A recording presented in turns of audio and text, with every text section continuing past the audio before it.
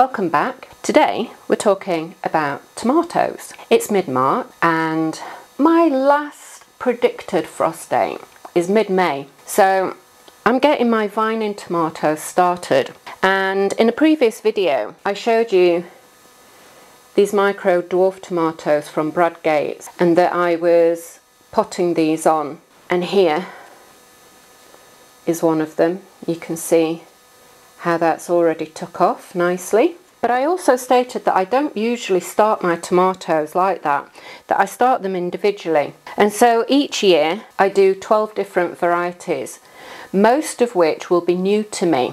So I have very few that I actually do where I grow the same variety every year.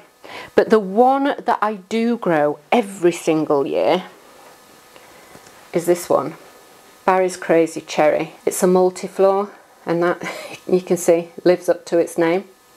So these seed were from Baker Creek in the US, who unfortunately no longer ship here to the UK, and I'm very sad about that. But you can get these seed also direct if you're in the US from Brad Gates at Wild Boar Farms, which I highly recommend doing. But there are various places that you can pick Brad's seed up in the UK as well. Or if you're on mainland EU, then I highly suggest Vertaloom, because they're a specialist tomato and pepper supplier, and I've used those before as well. So the reason that I don't grow the same varieties every year is that I'm not actually a raw tomato fan, and so I'm forever chasing that ultimate tomato that I might actually like. But I do cook with tomatoes quite a lot, and so that's why I grow a big variety of them. Now these are all my vining tomatoes, and you can see that I've got my tags here already set up, and I grow all of my tomatoes outdoors as well.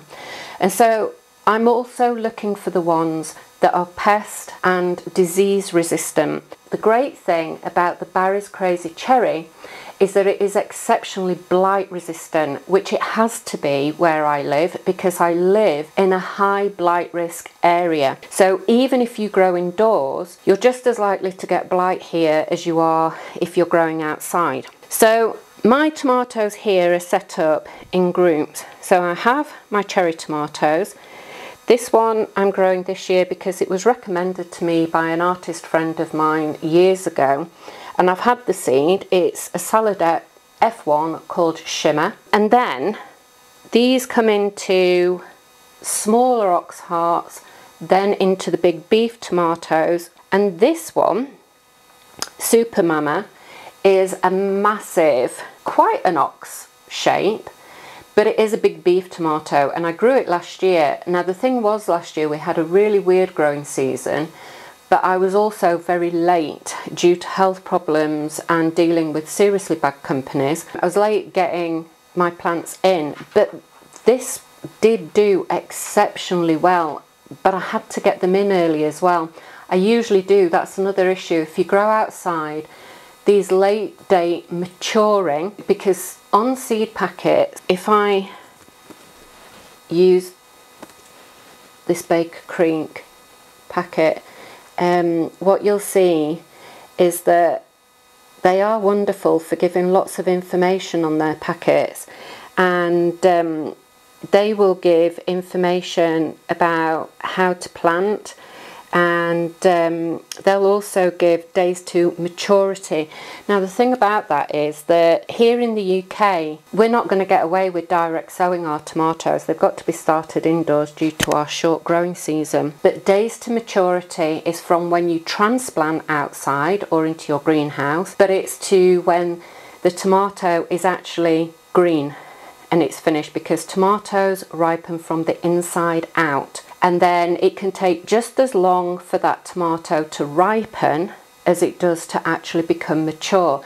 So that's why it seems like they sit on the plant forever. That ripening process is also dependent on temperatures. So when you grow in a greenhouse, if it's too hot or too cool, that might prevent ripening as well. So it's one of the reasons why as soon as they start to turn from that solid dark green into a paler matte green, I actually take mine off and bring them in the house to finish off, because it's highly unlikely that the taste values are going to change that much, and also because of watering as well. I don't want my tomatoes to get flooded and the taste values to change outside. Another one that I'm trying new this year is Gigantamo, and that's another late day one, because the bigger tomato it is, the longer it's going to take to grow and finish ripening. Now these, I don't start with the trick that I showed in a previous video, which if you haven't seen that, I'll link it at the end, but I do use something else which I wanted to show you.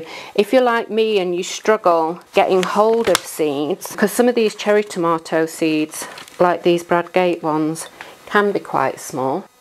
So as you can see there, so they can be a bit fiddly for me to pick up. So what I wanted to show you was a tip.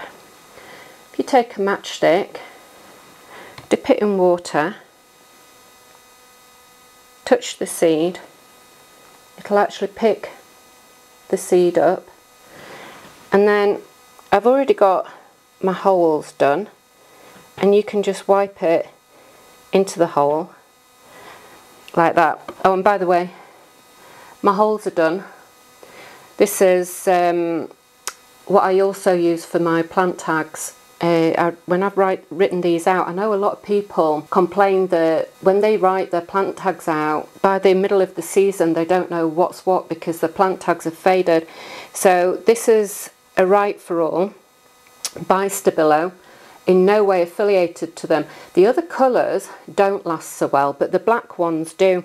And then, as you can see, the tip of it, I use that like a little dibber. And so that's what all my holes have been made with. And so then, again, the camera will focus in. The seed is on the end of there. And I can just pop those in. I've just got a little pot of water. And also, saves me having to further touch the seed, and that's those done.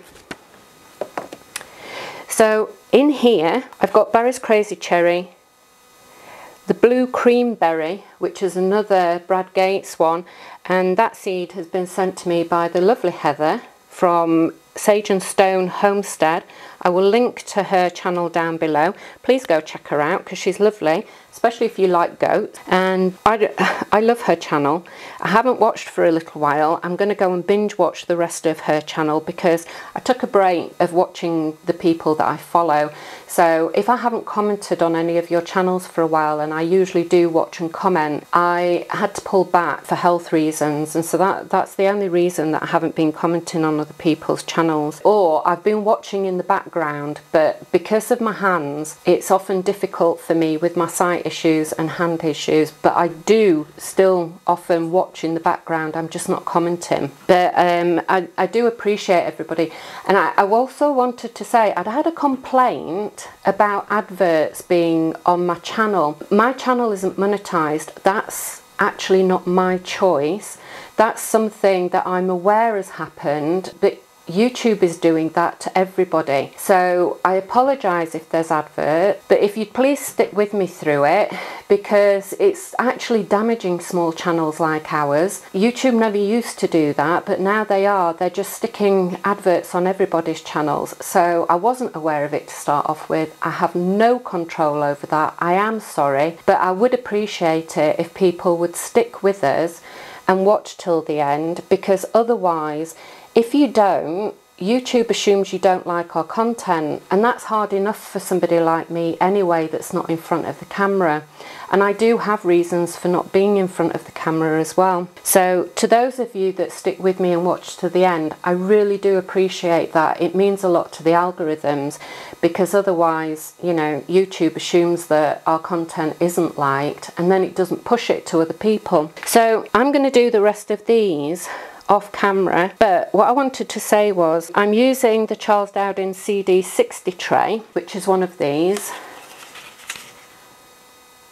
because once these start sprouting through, I water them from the bottom. but it also makes it really easy because these are all going to germinate at different times and they'll all be ready for potting on at slightly different times, and you don't want to allow these to get leggy because they're vines. They're going to act in a different manner to these micro dwarfs. What I'll do is I'll pop them on into these 4-inch pots, and I'm going to have to watch the long range forecast for these because even though I'm temperate zone 8 and so my last frost day is predicted to be mid-May, I live in such a weird little area with its own microclimate that I can get frosts and even snow up to June. You know, we can go all winter and not get snow and then all of a sudden get it in May, or we can get a heat wave in March. But watching that long range forecast means that I can start moving my plants in and out of the house to rough them off, maybe get them outside early. And what I'll do is I'll list all the varieties I'm growing down below and the seed companies that I've bought them from. Some of the companies no longer ship into the UK, but you might be able to find them elsewhere. The Barry's Crazy Cherry you'll definitely get in the UK from other suppliers. I'm in no way affiliated to any of the companies that I'm going to list below, but I just wanted to show you